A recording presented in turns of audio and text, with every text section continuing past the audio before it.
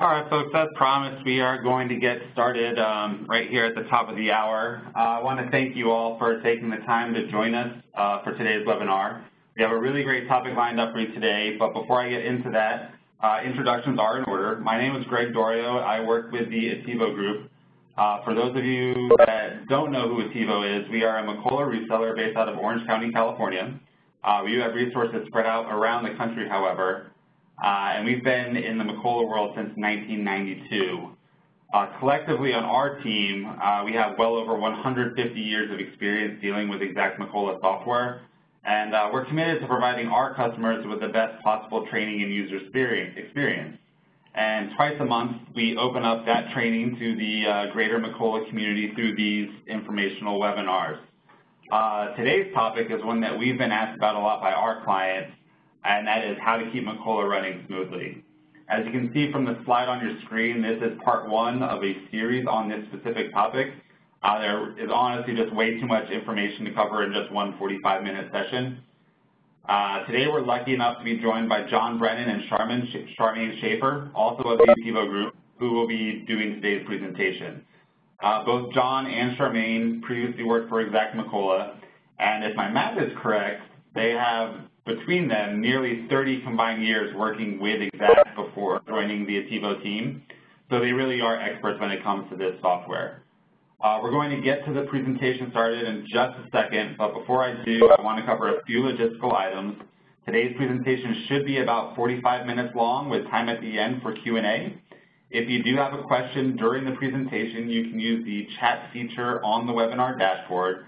I will be monitoring that personally, and we'll make sure we get to all of those questions at the end. Once the presentation is over, I will also open up everyone's phone lines so we can have a more open discussion. I just ask that if you don't have any questions, you keep your phone self-muted so we aren't overwhelmed by background noise. We are also recording this webinar, and that link should be available by tomorrow afternoon, Monday at the latest. And we also can provide the slide deck to anyone who asks for it. With that little intro out of the way, why don't we go ahead and take a look at today's agenda. John, if you want to get us over to the next slide. So as you can see, we have a lot to cover today.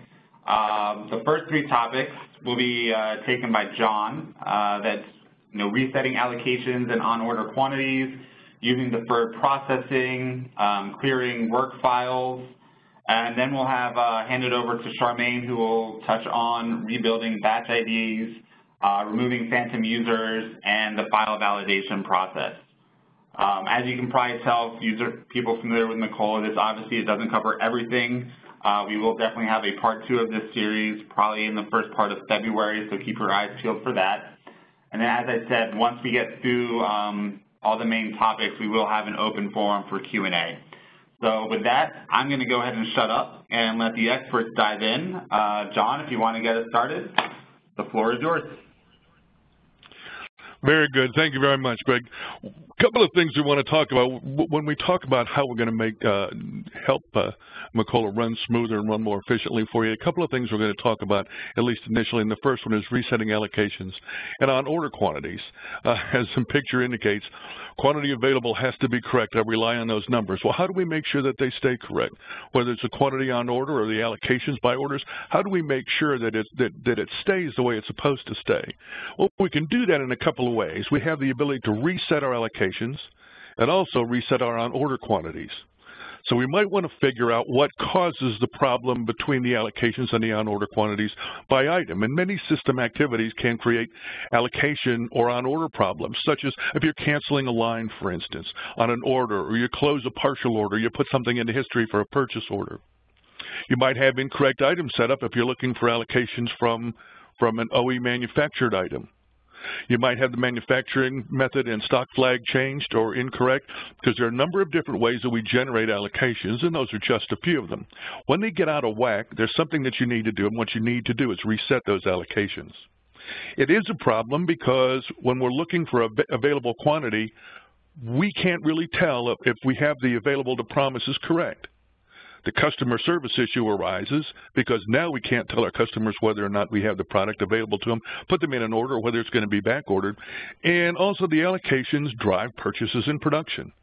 So if I have an allocation and a requirement, an allocation is a requirement, I want to make sure that I'm able to satisfy that requirement whether I need to purchase or produce the item. Now, when do we want to do this? We suggest that this is performed on a regular basis. When I say a regular basis, there are individuals who want to process this daily. Minimum, you want to do it on a monthly basis because you can never tell how the information got out of whack and how you're going to fix it. Normally, you'll probably wind up doing it weekly, and that, like I said, there are some individuals, some organizations that we currently deal with that actually process your reset allocations and your on-order quantities on a daily basis. So let's just take a real quick look at how we reset our allocations and our on-order quantities. The first thing is we're going to navigate to the utility section, distribution, inventory management, and reset allocations. And when that screen comes up, you're going to be seeing a screen like this. The reason that I put this up here was because there's two ways to run this application. First of all, we can run it with the box reset inventory transaction as unchecked. What that allows us to do is it allows us to determine whether or not we have allocations that are out of order, that are out of whack. If we select print errors only, that's the green box, in EM10, we don't have that opportunity as far as progression is concerned. We're able to select print errors only, and the report will be limited only to those items where the allocations are incorrect. The same settings work as far as progression is concerned, but we don't have the print error only selection. This allows you to do, again, is to determine whether or not we need to even run the reset allocations. If we get a reset allocation report, and this is when we're printing the report out without the box checked, and we ran it with print errors only, no errors were found, the message indicates that all of the allocations for the items and locations selected are correct, and you don't need to run a reset. If you were to run this daily and you simply run the report daily and find that there are no errors found, you don't need to reset your allocations, and that means that all of the orders that you have are appropriate and contain all of the information between the transaction and the item. So reset allocations, once we find that that's not correct, once we need to find that we need to do that, we're going to need to actually reset those transactions, and we'll see how we do that in just a minute. The same thing is true with the reset on order quantity. If we don't check the reset inventory transaction box, it'll give us all the information necessary in a report, and we can review that report to determine the on order quantities. One of the things I should have pointed out was that the allocations quantity is driven by the orders. On order quantity is derived from your purchase orders, production orders, POP orders, etc. So we want to leave the reset inventory transaction box unchecked to get that report. And again, if we review the report and we find that we don't have any problems, all of our transactions tie out, we really don't need to run the reset on order quantity. Let's take a look at a reset on order quantity report that shows that we do have an error. We have an error on production order number 34. We can actually go in and find that error and correct the error itself. And on a typical order, the error condition exists and we're able to see where it exists. You'll note that we have our quantity on order shows as 12, line quantity on order shows 12, transaction quantity on order shows 14. Well, we can readily identify the item that caused the problem. We can actually go in and fix that problem on the order if in fact it is a problem with the order. Or if we want, we can actually reset the on order quantity. And correcting the problem identified in the report can clear the order without a reset, or we can go and reset the on order quantity process, which will do that for us. Running the reset on order process, we want to use the reset on order process to correct any and all order quantity errors on the system. When I say order, on order is the production order, POP order, etc. The acquisition rather than the demand. So we want to make sure that we turn on the reset inventory transactions block. We want to make sure it's run with exclusive access to the system. That means everybody else needs to be out. You don't want to be running this when there's anybody else in the system. And also we want to consider using the deferred processing to run this process. You might want to run it at night, you might want to run it daily, weekly, monthly, etc. Let's talk about the reset allocation process. So we're going to go out and grab all of the orders that have a requirement that demand us to provide items to that order. And it could be an order entry, it could be a demand for a production order, a POP order, etc. And the process is pretty much the same. We want to reset our inventory transaction. After we've run the report, We want to make sure we check the on reset inventory transactions box. And again, we need to be sure that we have exclusive access to the system. And finally, we want to consider, again, using the deferred process to run this. Now let's take a look just a little bit at using deferred processing. Do we want to run it now, or do we want to run it later? So deferred processing is a built-in utility in all versions of Macola, and it allows for certain processes or reports to be run at a scheduled time. We determine when we want those processes or reports to run, what time we want them to run, and the frequency in which we want them to run. And it also facilitates scheduled unattended processing. So, uses for deferred processing. We want to reset allocations and on-order quantities, which is something we just talked about. It's perfect for times when there's no one using the system. Generally speaking, you'll probably be doing that if it's a 1 or 2 shift operation. You'll probably be doing that at night, set it for 10:30, 11 o'clock at night, and have the process run. And actually, it can be used for regularly regenerating MRP, running reports to disk or paper on schedule, and also during your month-end processing. To set up deferred processing, you want to select a process or report to be run, so reset inventory transactions, which is what we just saw and what we just looked at. Next, we want to use deferred processing. We want to select the output disk or printer, check on the defer printing, and click OK. When we click on the defer printing, what we're really saying is we don't want to print this out right away. Complete the deferred print options, assigning a start date, a start time, and a batch ID, description and recurring code, one time, daily, weekly, or monthly, as I had mentioned. And then we select and we click OK. Monitoring deferred processing, and we recommend that deferred processes are reviewed weekly to ensure that they're working. You can find that by going to the list of deferred processes, and you can go in and take a look and find out which ones have run and how long it took to run them. One of the reasons is you might want to check on them on a periodic basis if it's important that they be run on a daily or a weekly basis. You might want to make sure that you check it, only because when you have server reboots or any other system issues, system-related issues, it can interrupt your deferred processing. So you really need to check that. You really need to make sure that that the process hasn't been interrupted. The application needs to stay running in order for it to work. Next, we're going to talk a little bit about clearing work files. One of the things we're talking about clearing work files, or what really are work files? Well, work files are temporary files that are created during the processing. As I'm creating each individual work file, and there are a number of them, and we'll see a couple of them, are generated and created and then cleared out once the process is complete. The work files don't necessarily just work for one process. There could be a number of processes attached to each of the individual work files. And those are usually, in the name, contain the WRK and possibly a 999 or sequential number as far as the work files is concerned. Normally what happens is the work files are purged or deleted when the process is complete. So once I've completed the process, the work file disappears, and if you were to go into the SQL table and you take a look, you should find only the null line, or the null row. Nothing should be in that file. Occasionally it doesn't happen, and sometimes problems can result. And it should contain no information unless there's an active process running that uses the table. Well, it's good to know. Good to know where they are. But what causes those unwanted work files? Well, a couple of things, and I'm sure we've all dealt with some of these. Impatience probably is one of the big deals. Using Control-Alt-Delete to stop a process or stop something. Any corrupted transactions that might be still in the work file. System or application crash, which interrupts the process in its middle, and all the information remains in the work file. And closing out of a process before it's complete. And I think we've all seen that. When it's taking an awful long time for the process to run. Somebody says, well, this can't be right. I need to get out of here, and I'm going to do a Control-Alt-Delete, or I'm going to shut the system down, etc.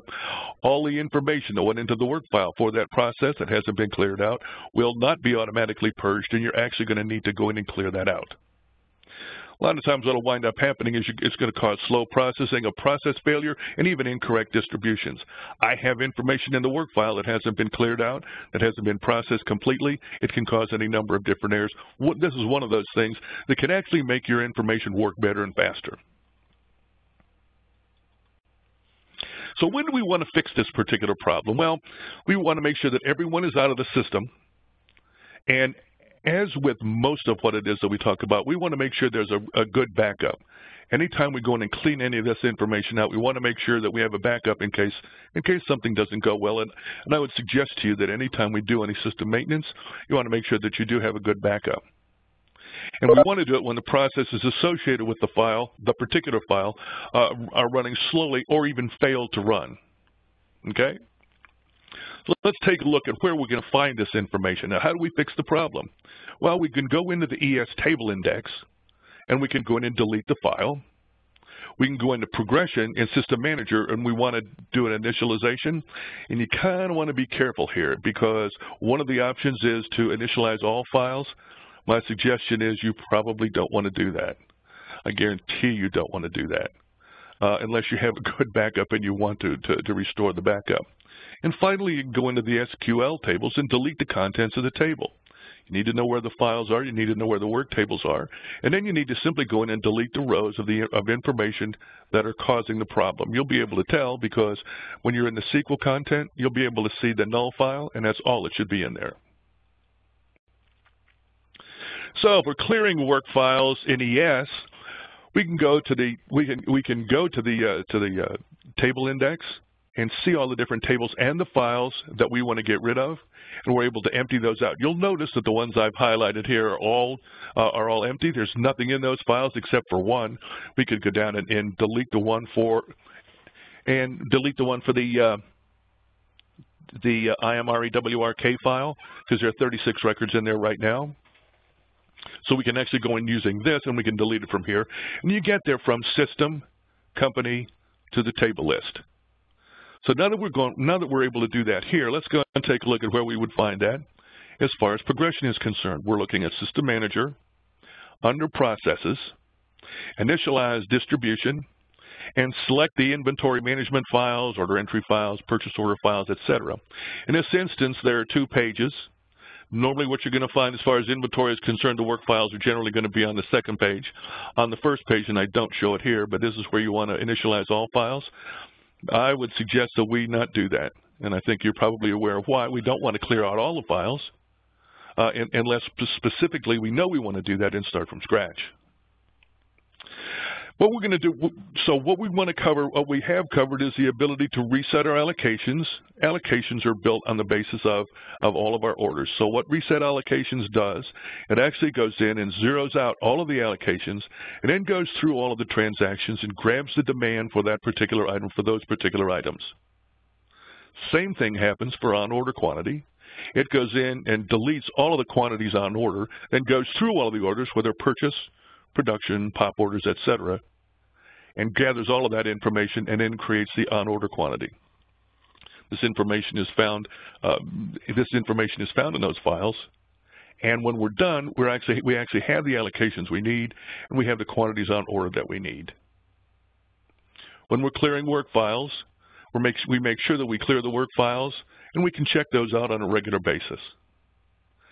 So I think that's pretty much what we need to talk about, and I do want to point the processing piece again, the deferred processing. There's one more stage, and I don't have the slides for it. You need to go into the processing and make sure that you set that up. We showed the deferred printing portion. We also want to show the deferred processing portion as well.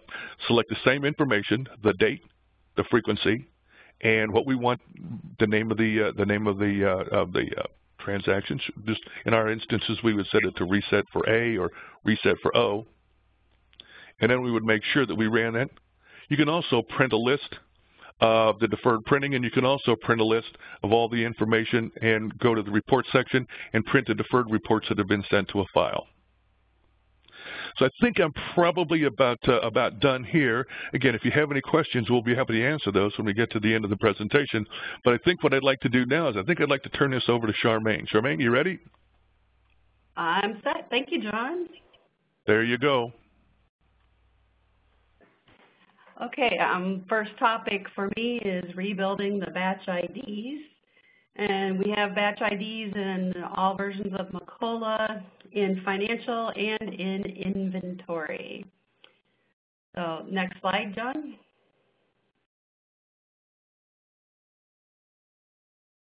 Okay, some of the causes of when you have an error condition in the batch IDs, which basically means you have extra batch IDs hanging out there that really don't have any transactions in them. The causes of this are where the batch ID does not delete when the associated transactions have been processed or posted. Or they can also hang out there with a user who begins the creation of a batch and then crashes out, or control-delete, or communication error. So that batch ID can hang out there and be there forever. And why this is a problem, a couple of reasons, is that if you have a user who is searching for open batches, it can return those old batch IDs that are actually empty. And this can cause panic.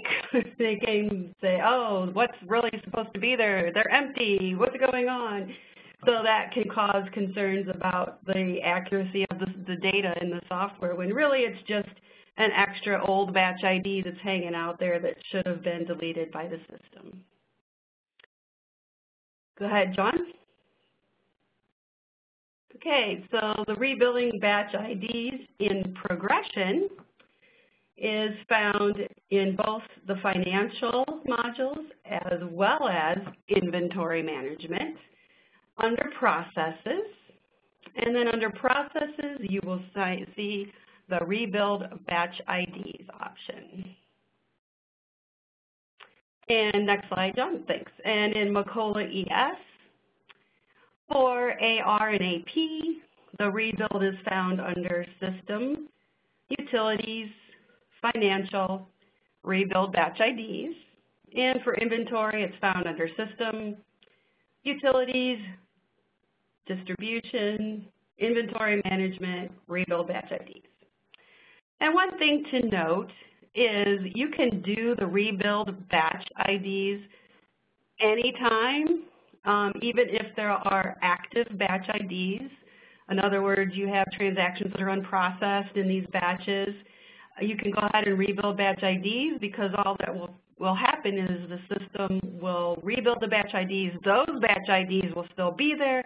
Any batch IDs that are empty, where they have no associated transactions, will be deleted. Okay, when do I rebuild batch IDs? Well, as I just stated, you can do it anytime, but as soon as you know there's a problem, you see a batch ID out there that you know you posted, or you try to bring up the batch, there's nothing in it, it's an empty batch, you print it, there's nothing there, then you can rebuild batch IDs. So if you ever think, oh, is there a problem with the batch IDs? There seems to be extra ones. What should I do? Just go ahead and rebuild batch IDs. It's not going to hurt a thing. So if you have any questions on how to correct them, go ahead and give us a call. Okay, the next topic that I'm going to be covering is removing phantom users. So what can cause phantom users? And this is only in progression, where we have phantom users. Any crash that happens in progression, an inadvertent, exiting out of progression, this communication error, a server interruption, power interruption, or someone using that red X in the upper right-hand corner instead of closing properly. So any illegal exit out of progression can cause a phantom user. So how do I fix or delete the phantom users?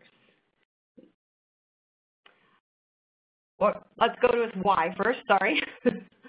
Phantom users can lock tables. They can prevent access to screens or to maintenance. They can prevent procedures from successfully processing, like what John had discussed previously, the reset quantity on order and reset fully paid status in AP. You can also create unwanted records in the MSL LockDB, which will cause unwanted records in the Mac Open and or Mac Locked table, which can then cause unwanted locking on tables and prevent access, and round we go. And it can slow down processes and reports. Now let's go to how to fix. So what you can do is you can navigate to the users folder of your progression installation. Generally, that root folder is called MaxSQL, M-A-C-S-Q-L. The users folder will be right off of that MaxSQL folder. You can attempt to delete all files in this folder at any time. You'll find 2 files per user. And you can tell by the modified date it'll be like a month ago or 2 months ago, and unless someone is keeping their machine logged on for that length of time to progression, you really shouldn't see them with that old of a date. So you can try to delete them all in the users folder. Any users who are actually still logged into progression won't be deleted. They will not allow them to be deleted. So you're not going to boot anybody off, kick anybody out, make anybody mad by deleting those files. Also, phantom users can create temporary screen files in your data folder. And this can, again, slow down processing, especially with the creation of screens or reports. You can fix this by navigating to the appropriate data folder. In progression, you have a separate data folder for each company or database that you're running. And you can go in and you can find all files that start with SCR for screen and end in TMP, and you can just delete those. The only caution is if there are users in the system while you're deleting these temporary screen files, if someone happens to have a screen open with the temp file, then you delete that file, it can disappear on them, make them think that something crashed. So be careful, probably better to do that with everyone out. Okay, when to delete these phantom users? You can do it when you're experiencing any crazy errors, when the system is running slowly, after any power interruption, after a server communication error or interruption, as part of your normal month-end maintenance, and before any system update. And remember, deleting this, phantom users can be done at any time, even with users in progression. Okay, the next topic that I'll be covering is file validation. And file validation works on all versions of Macola. It can be used to find any data issues in your database and verify data integrity.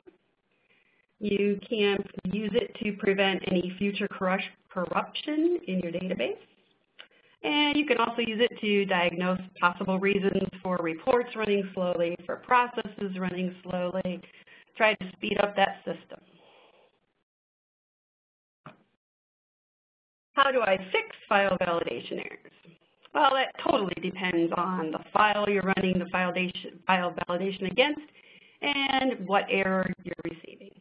A couple of examples is if you run the file validation on the item master or the IMITM-IDX, you can get an error that says description 1, no entry in required field. So this means that in that item that's listed in your error, there's no description. So you can simply bring up that item in the item master and then key in a description. Another error is if you're running it on the inventory location file or the IMINV-LOC, you can get the error that the inventory location item number, item not on file. So this means that the item number associated with that item location does not exist in the item master table. So how do I fix that? You can correct that by either creating the item in the item master, if the item's actually supposed to be in your items, or you can temporarily create that item in the item master, then delete the item location record that's causing the error, and then you can delete the item master that you just temporarily created. So as you can see from these two examples, the cause and the fix of these data errors varies dramatically. So if you run a file validation and you need any help with what the error means, how do I fix it, go ahead and contact us and we'll be glad to help you out. So I think that's what I have prepared here. We've answered who, what, where, why, when. All right, thank you, John. Thank you, Charmaine. John, if you want to go to the next slide, I do want to let everyone know that we do have 2 more upcoming webinars for this month. Next Thursday, we will be hosting a webinar with Sniperdyne, discussing some of the biggest challenges that B2B companies face with regards to e-commerce and sales and inventory management. And then the following Thursday on the 28th, we'll be hosting another one of our Macola training webinars, managing outside processing in Macola manufacturing. So those 2 are coming up. We did have one question that came in over the chat during the webinar, asking about purging the Macola system, which we did not cover today. But I just want to let everyone know, as I kind of mentioned earlier in the introduction, that we are going to be doing an entire series of these webinars, the webinars regarding keeping the Macola system running smoothly.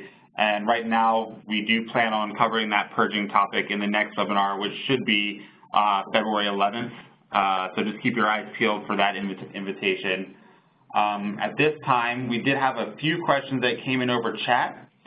John, if you want to go ahead and advance it to the last slide with our contact info, I will go ahead and we can start diving into the actual questions that came in over chat. The first one, gentlemen, I'd like to use deferred processing for MRP regeneration. Will that work? John, you might want to jump in and handle that one. Yes, it will.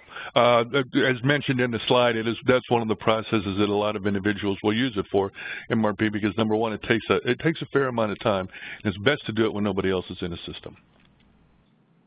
All righty, another one for you, John. I think this person, they use reorder advice report extensively. Does incorrect allocations affect this report, or does this report operate independently of allocations?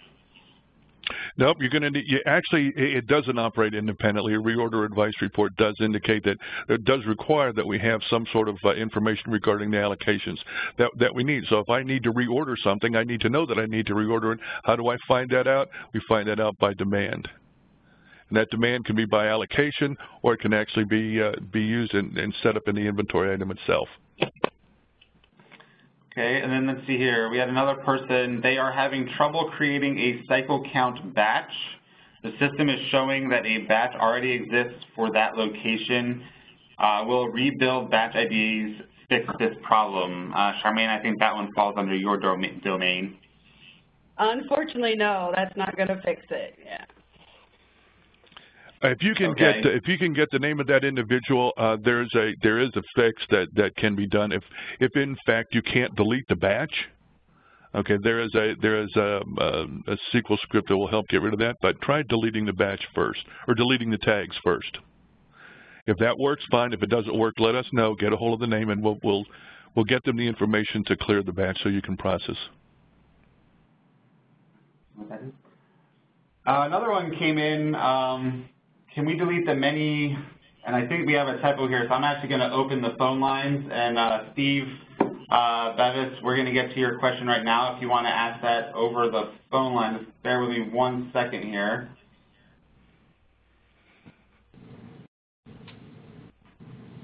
See, the phone line should be open now. Steve, if you're out there, I know you just sent in a question over chat. Yeah. If you could just ask that question out loud. Okay, actually I'm going to have one of my programmers talk to you, Brandon. So here he is. In our Perfect. Macola database, we have a bunch of aging distribution tables that keep building. Are those something that can be deleted? Yes, they can. Okay. We're not going to hurt anything by deleting any of them?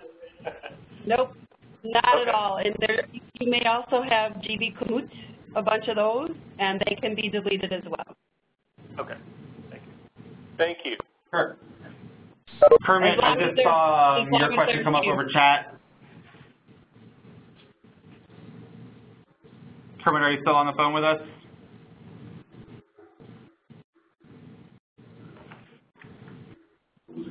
Well, he has a question. They are seeing a growing number of OE2 POX SQL tables in their progression database.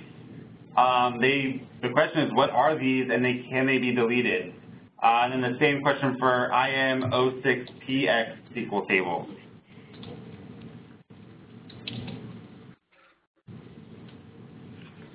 What's the name? What's the first table that you were talking about? OE2 POX 3XXX. It sounds like a work table, and normally that, and I'd actually have to go in and take a look at that. If you have XXX, normally that means it's a work table, and when OE to PO simply means I want to create a purchase order from order entry. Somehow that process may have gotten interrupted, and the work files may still be there. Let me check that out, and Greg, if you could get the information, if you can get the information, that would be perfect. If they're still in there, you actually can delete those as long as it is a temporary work file.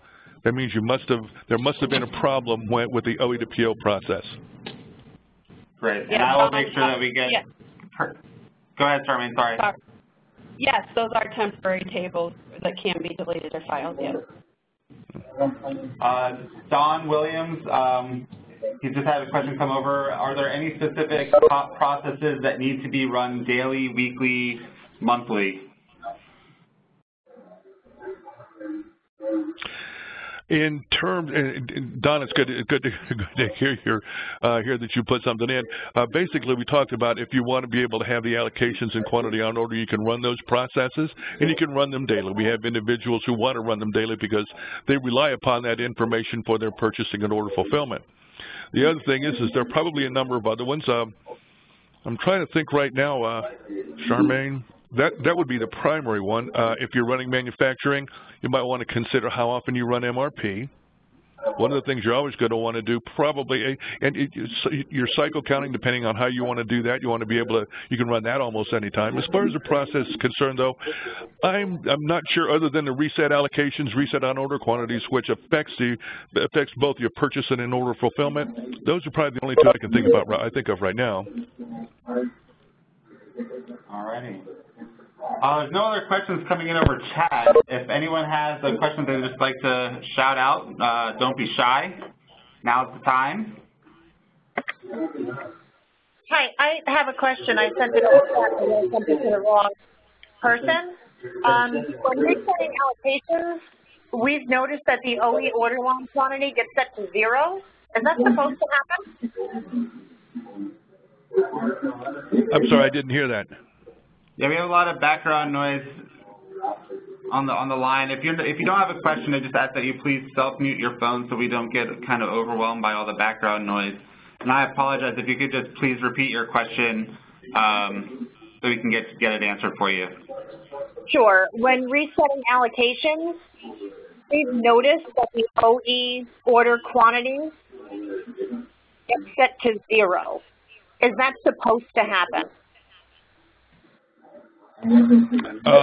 Are you able to go into the OE order and see if the quantity is 0? All we're really saying here is that when we reset allocations and reset on order quantity, if we reset allocations, we're going through and zeroing out for that item all of the allocation information for all the items that we've selected.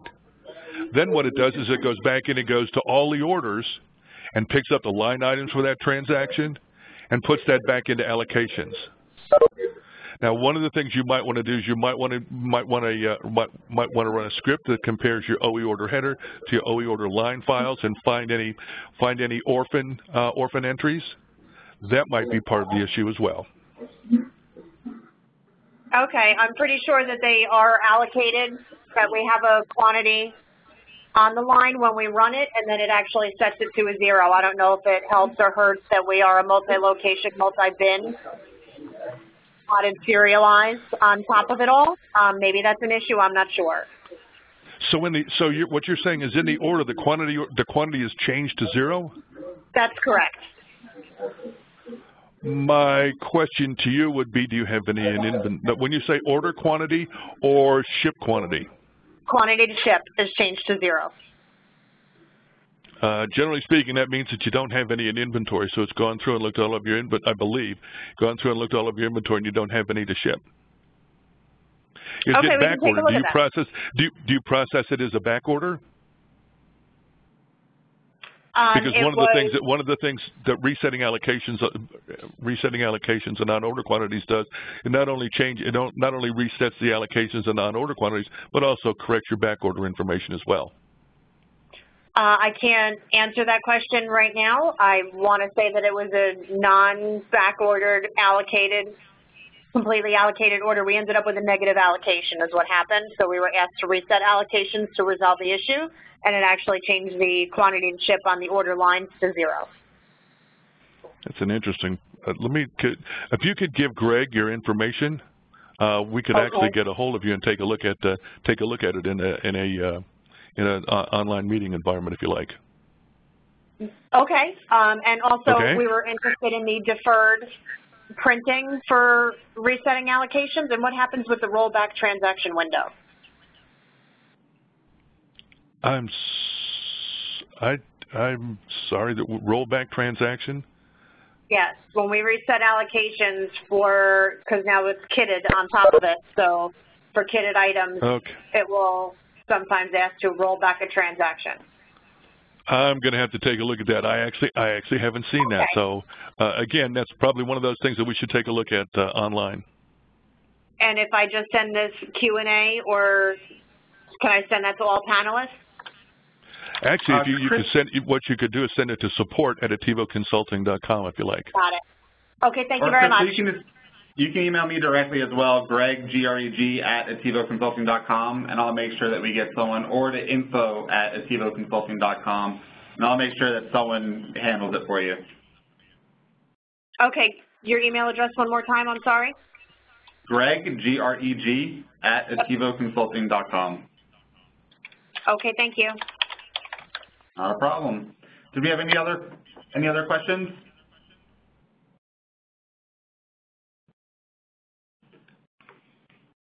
All right, well, with that out of the way, just want to thank everyone for stopping by. Your feedback really is important to us as far as, what you'd like to see presented on future webinars. So please email us at the email that you see on the screen, info@ativoconsulting.com. We do listen to all feedback, and we try to present topics that are of interest to the greater Macola community. Also, we know that everyone on this phone, on this call is a Macola user, but maybe you have a nightmare customer or vendor who has outdated systems and software. We love referrals here, so please feel free to send their information our way, and we'll see what we can do to help them out. With that said, again, thank you so much, everyone, for joining us on the call. Thank you especially to John and Charmaine for presenting today, and enjoy the rest of your afternoon, folks. Take care.